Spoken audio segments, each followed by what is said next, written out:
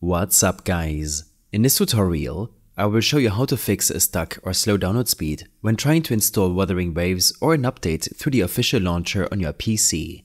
While downloading Wuthering Waves or an update, simply close the game launcher and make sure to exit out of the game launcher in your system tray. When this is done, make sure that no other applications are currently downloading files on your system. You can preview the network utilization of apps in your task manager. In the Processes section, sort your processes by their network usage.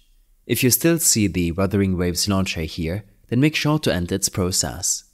After making sure the launcher is not running in the background, open up your Windows settings.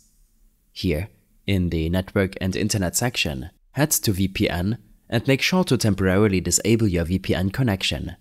Alternatively, if you are not using one, then you should try using a free VPN, such as Privado VPN, to see if it helps improve the Wuthering Waves download speed. I will leave a link in the video description.